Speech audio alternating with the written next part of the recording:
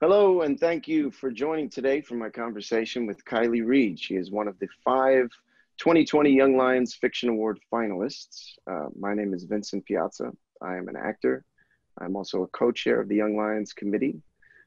Each year, the New York Public Library's Young Lions Fiction Award champions emerging writers, recognizes innovation and excellence in contemporary fiction.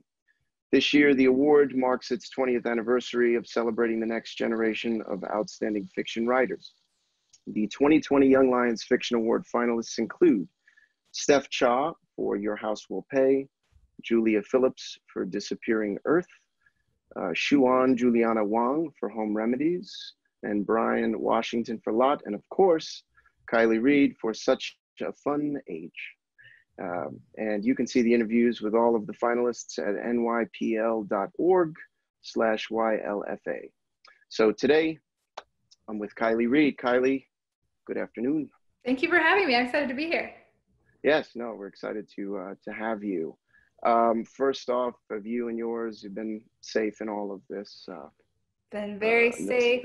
Yeah. I mean, I can't believe that this is where, writers can kind of thrive because I'm used to being inside the house and whatnot. And so the fact that we can stay healthy is the most important thing. And we're just happy to have that. Excellent. Excellent. Yeah. A buddy of mine is a novelist, and I called him out of concern. I said, how are you in all this? He's like, man, I'm thriving. I'm like the Jason Bourne of lockdown. He was completely, yeah, this is such a good moment to, I guess, soul search, reflect, assuming everyone's safe and you and your loved ones are safe. It's a great opportunity to, to do what you like to do. Exactly. Yeah. This is no different than the other novel writing process, which is just staying inside. So as long as we can stay healthy, we're good over here. If you don't mind, if you could tell us a bit about the story. Absolutely. So Such a Fun Age starts in 2015 on a Saturday night in September, and we meet Amira Tucker. Amira is a 25-year-old African-American recent graduate from Temple University. She is in that period in her 20s where she's broke. She has a couple different jobs. She's making the same crock pot meal 4 times a week. She doesn't really love her apartment, and she's trying to figure out what to do with her life, especially as her health insurance is coming to an end soon, as she'll be kicked off her parents' plan. But on this night, she is hanging out with a bunch of friends. They're having a birthday party until she gets a phone call from Alex Chamberlain. Amira babysits Alex Chamberlain's 3-year-old daughter, Briar.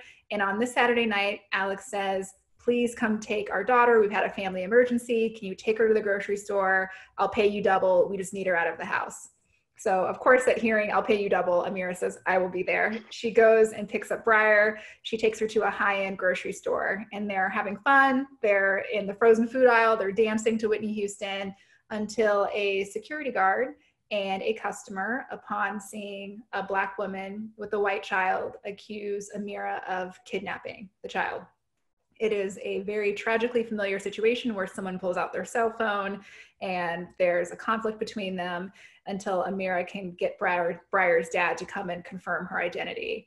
And from there, it works as a bit of a comedy of good intentions as Alex tries to right the night's wrongs and get to know her babysitter, and it deals with doing the right thing for the wrong reasons. Yeah. Interesting. And now, you said it's set in 2015. Over what time period does it cover in her life? It covers a 4 to 5 month time period, which I'm noticing is everything I've ever written. That's where I'm at, 4 to 5 months. That's your comfort zone. Yeah. 4 to 5. Yep. Interesting. And now, how long does it take you to put together a story that lasts for 4 to 5 months? I mean, obviously, this is your debut novel, but I'm always curious about that. It's the first published novel, but it's not the first novel. It's just the first good one, is what I like to say. But it's going to be interesting because I think I thought about writing it for about a year, and then pen to paper was about 2.5 years. And then after you sell it, you do more editing with your editor and whatnot. So up to around 3 years total. At the same time, I've always had a lot of jobs, and I was in graduate school and having multiple part-time jobs to pay for things as I was writing this novel. And so now that I'm writing full-time, it'll be interesting to see what the process looks like. But I'm kind of just as obsessed with service and work as I was before. And so it'll be interesting to see how the second one goes. Very interesting. And now, and that's, you know, from previous conversations I've had with people, that's actually a pretty speedy process, like to go 3 to 4 years to get to a novel. But yet, for anyone that's a civilian like myself, you know, 3 to 4 years of an attention span on a single story is kind of remarkable. I mean, what is that like for you? Is this something you work on once you said you took a year roughly where it was mostly in your head, you were kind of, it was forming, it was a bit Right. amorphous, and then when you started putting the pen to paper or getting on the keyboard, how often were you working on something That's like a great question. So I did like random spurts of like, let me just see what I can get out there, probably in the first like 3 months. But then after I realized that this was something that I wanted to work on longer, at the time I was living in Fayetteville, Arkansas, and I was applying to grad school. And then once I knew that I got in for about 6 months, I would work for 3 to 4 hours Monday through Thursday in the morning. And so that was just the time that I was working on it. But in the beginning too, when you're not really sure if something is going to be something, I always have like one or two other projects that I'm working on. So sometimes I would take some time off and work on a short story, or I had a writing project that I did for a friend. So in the beginning, it was a little bit start and stop, but then towards the end, especially once I have a body of work to edit from, I'll work on it for 8 to 10 hours a day for sure. Wow, wow, Yeah. wow. So yeah, you just kind of have to splay it out and then you can shape it how you Exactly. see it Yeah. fit. So much more fun editing than those first few months. Yeah. I can totally understand. And now, did you find like some of those other stories that you would fill in the meantime, or kind of take those sharp right or left turns? Would they inform? Did you find yourself coming back to your original story with maybe some new insight from That's some of those interesting. side Man, projects? no, I wish I did. I was just like, you like this other thing better, so you should just work on that. I feel like a lot of what I write has to do about work and emotional labor and money. And so I think it's nice to see where your tendencies are. But at the same time, when you're working on a big novel project like that, I think at a certain point, put everything you can into it and just focus on it, because once you're really deep in those worlds, that's when, you know, when you take a walk, you'll solve something that you don't even understand. Yeah. 100%. And do you find that like music helps you unlock some of that, or is it No. any other medium inform what you do? Um, this sounds so boring, but I use a white noise machine when I write. And so That's no music. I just turn on a white noise machine. But at the time when I wrote Such a Fun Age, there was a really nice, I was in grad school, and there was a really nice gym that we would get membership to. And there was a basketball court, and there was like an area like where you could stretch. And I wrote a lot of the novel there. The white noise just really helped me. Yeah. oh cool. Yeah. I guess there's something pure about that where there's nothing, you're just kind of moving everything away just to see what comes from within. That's really Yes. cool. Yeah. I love music. And I think like I feel like the most common writing process that I have is I write for about an hour and a half, and then I go for a walk and listen to music and kind of disassociate a little bit, and then I come back and do it all again. Yeah. Right. Cool. Very cool. Very cool. Yeah. And now obviously what you had told me the story is about, the novel is about, I mean, here we are, right? I mean, we're in the middle of this global pandemic and it's kind of laid so much of that subject bare. How's it been? I mean, you were releasing this novel kind of at the front of this, and now we've been in this like 3 to 4 month kind of vacuum. How has that been for you? I mean, on a debut novel, to have something that's, dealing with some of the issues that have been brought to light, a bit of a watershed moment. Right. What's that been like? It's been, I mean, fascinating to say the least. Well, it's when my editor put it on submission right before we sold it.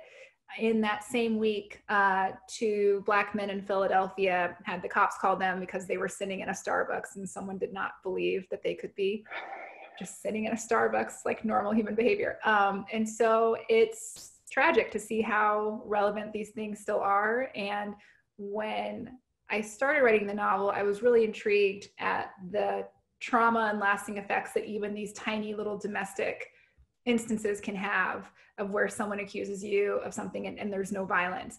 But with the violence in the past few months, it's so heartbreaking to see that that's where that can lead to. And so obviously that's been really heartbreaking. At the same time, you know, I have to say, the book came out on New Year's Eve of 2019. And so I still got 3 weeks of book tour, which was so lovely and touching to be with people. And it's really nice when people say, oh, I thought she left her baby at home, or this part made me scream. And all of those things mean a lot as well. It's interesting right now as our country deals with so much inequality, that I do notice that there's a tendency for people to say, oh, I'm going to pick this book up because I want to learn something. And I have to say, never in my time writing it was I like, I'm going to teach people things. I'm a storyteller, and that's it. And so, of course, I love when books leave a lasting impression on me, but I really also hope that people can just focus on the story, because that's where my heart is at. Yeah. Well, I mean, but it is, you never know, right? How it's going to echo or reverberate. And, you know, once you put it out into the world, people receive it through their own lens. And now we have this kind of collective conversation that's happening. And I guess in retrospect, if we're even in retrospect yet, or in the middle of, like, I never know. I don't know where we are. I'm like completely, and I think, anyway. I'm just curious, like, are there parts of the conversation that's happening collectively that you consider in the book and either say, wow, I wish what's in my story, what I'm dealing with, were part of a larger conversation, or what's in that larger conversation, like, interesting, maybe I'll cover this in a follow-up of some kind, or I'm just curious. That's a good question. That's a good question. Yeah.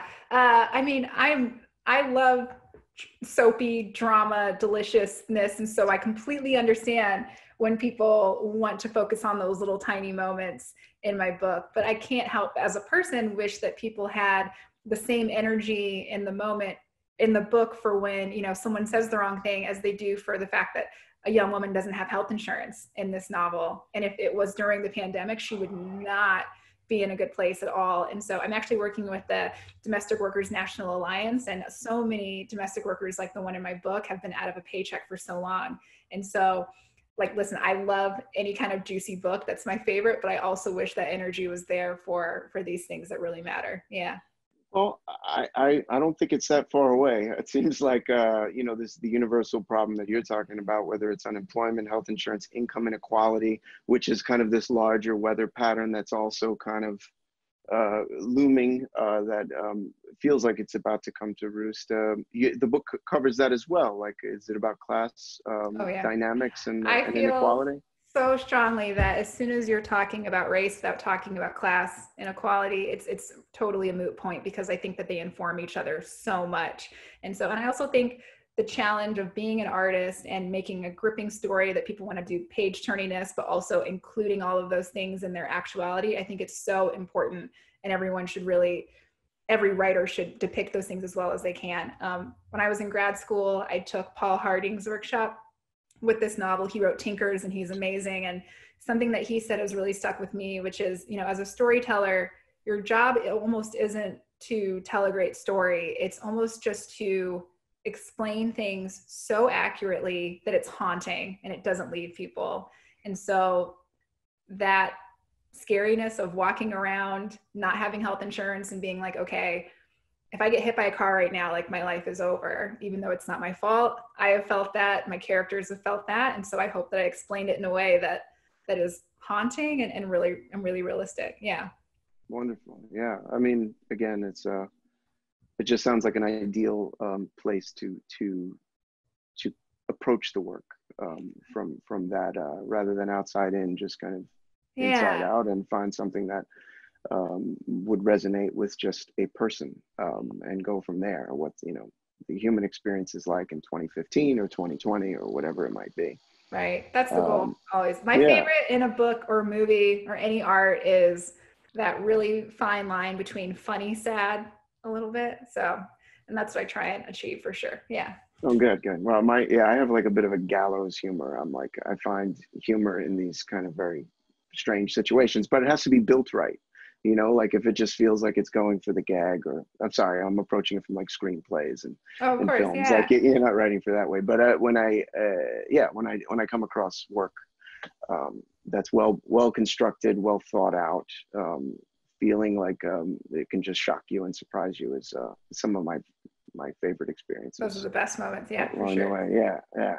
And I guess getting to the library, because that's obviously who we are. Do you have any experiences in the NYPL you'd like to share? Any fond memories of being in the New York Public Library? I was definitely in the New York Public Library babysitting when I was a nanny in New York City. I would take the 2-year-old that I was babysitting for there, and we would play in the computer room. We would watch the actors do little songs and dances and whatnot.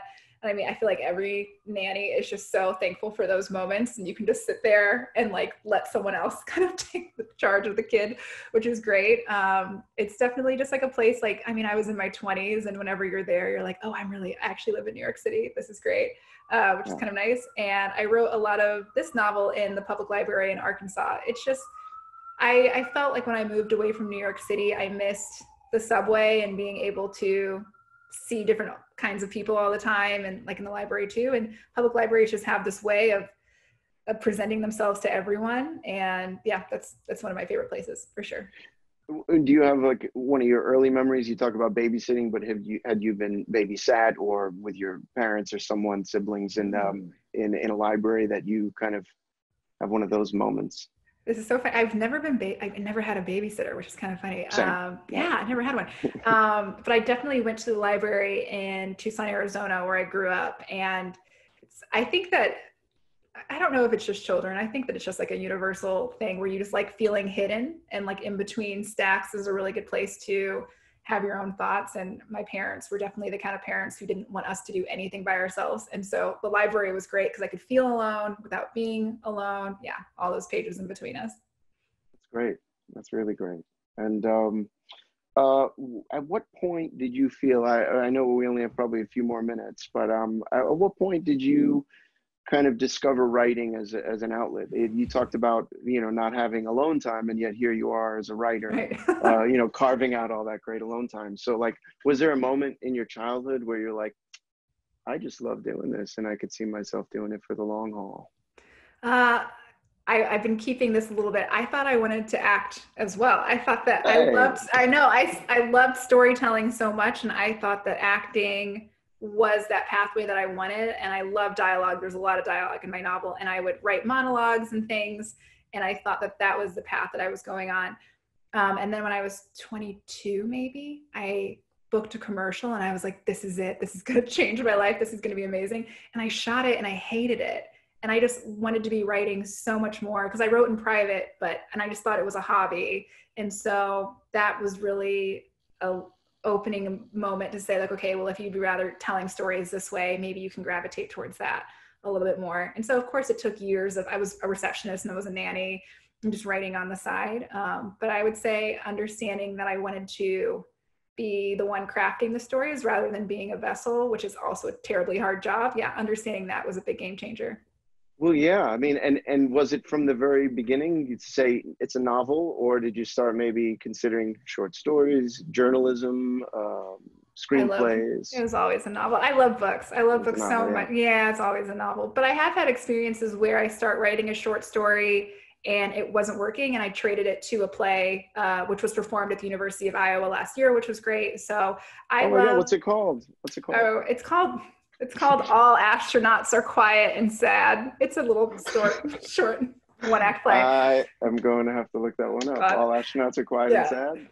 That's it. But okay. I think like I was talking to my friend who's a poet the other day about this. I wish that the genres would cross over a little bit more, because there's so many times where I see a play or read a poem and I'm like, okay, what's the novel version of that? Like, how do we get that feeling in this other medium? And so, yeah, I definitely still appreciate acting and theater a lot. Oh yeah, I mean, I have a sort of somewhat of a handle on like the older days, the golden age of Hollywood and things like that. But yeah, so much of the lifeblood of early Hollywood were plays and novels. Mm-hmm. Like that was, people would devour a novel and then they'd want to see it adapted for the screen. And now I feel like in a way it's with long form storytelling on streaming and cable, it almost lends itself to a very faithful adaptation to these novels. So, and you also, from what I understand, you have sold the rights to you've entered into a deal with Lena Waithe. With Winnie Waith, yeah. So Right, with sorry. her, no, you're fine. Her production company, Hillman Grad, has partnered with another production company called Sight Unseen, and so they have the rights, and I'll be executive producing. But I'm really excited to let the experts do what they will with this novel. I know my favorite film adaptations aren't exactly like the book, and so I just really want to honor the medium and also see, like, you know, the awkward moments in the book. How can we make them come to life on screen? And yeah, I'm really excited. Very cool. So you feel like you're going to be a bit of shadowing the process along the I way will for be your own benefit shadowing. as Oh well? yeah, I love film so much. So I'll definitely be shadowing and hopefully Oh, picking up some notes. Yeah. congratulations. Thank It's you. just wonderful. And well, best of luck with all this. And congratulations on the nomination and all the other accolades that the book has been getting. Thank And you. really, thank you for your time. Yeah, this has been lovely. Thank you so much. I appreciate it. Thanks, Kylie. Take care.